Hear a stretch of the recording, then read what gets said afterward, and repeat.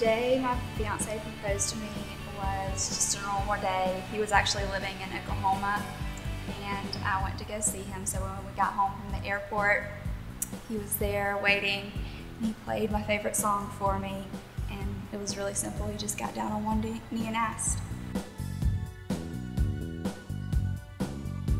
I went up there to visit him. It was the day after Christmas, and he wanted to go out for a four-wheeler ride. So we went out, and I've seen snow and I've seen mountains, but we were just riding along, and Alaska is just a little bit different than you'd ever imagine. And we went out for about 2 hours, and I could see this like beautiful scenery with the ocean and everything.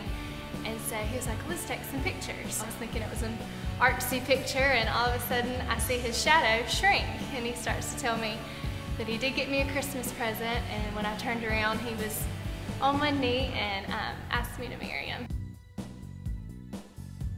I would say the experience of picking out rings was one of the best times we've probably spent together. It was so fun, and it was like a dream. You know, you walk in and they have all these cases lined up, and Nicole took me around and I just tried on any ring I wanted to, and it was like a fairy tale.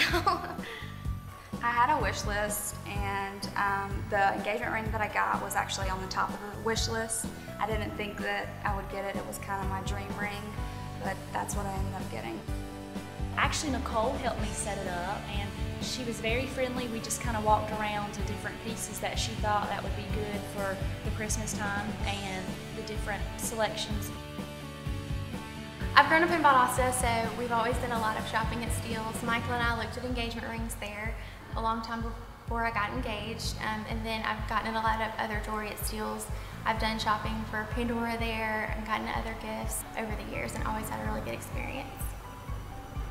To describe Steele's in 3 words, I would have to say they're such a family-friendly business.